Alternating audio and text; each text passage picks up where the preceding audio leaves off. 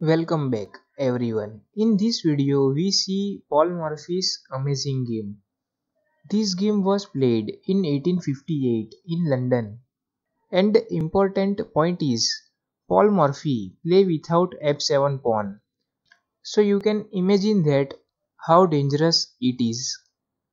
So Paul Morphy play with black pieces and John Owen play with white pieces. So John starts with e4, d6.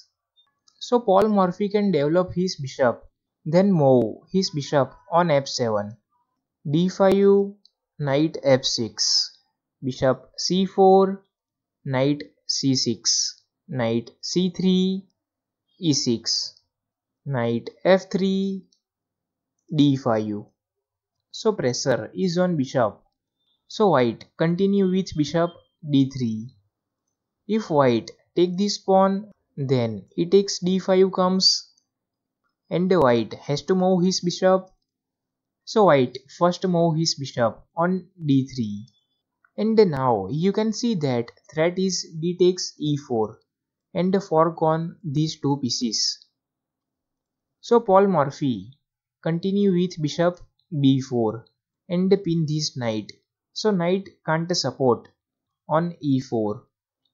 So Paul Morphy can capture this pawn and create fork on both pieces. So white continue with bishop g5, and white also pins Paul Morphy's knight. So knight can't support on e4. So white can capture this pawn with his bishop because this knight is pinned. So Paul Morphy continue with a6, e5. So if Paul Morphy take this bishop, then white can take Paul Morphy's knight. A takes bishop, but white didn't take knight and continue with bishop g6 check. King f8, knight takes g5, and the threat is knight f7 and create fork on both pieces. So Paul Morphy continue with rook h6 and create pressure on bishop. If white continue with knight f7, then Paul Morphy can move his queen on e8, and after knight takes rook, queen takes bishop comes, and the white can't save his knight because this g4 square is covered with knight.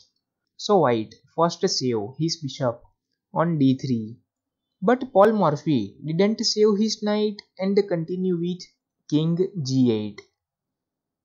And finally white take this knight. He takes knight, queen takes f6, and the pressure is on knight.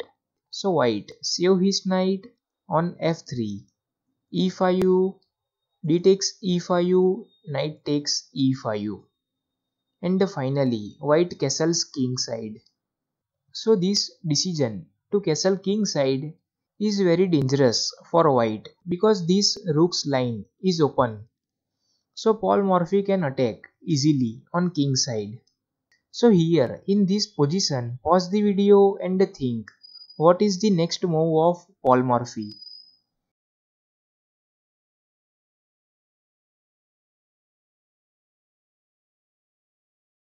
If you find the move, congrats. And before continue, I take your few seconds. So most of viewers didn't subscribe the channel. So I request you please subscribe the channel for watch more this type of games. Let's continue. So Paul Morphy continue with queen f4, and the threat is simple. Paul Morphy want to eliminate this knight. Then queen takes h2 comes and checkmate. If white continue with g3, then knight takes knight comes, and the king has two options. But king go anyway, checkmate comes immediately. You can see that because knight supports this rook.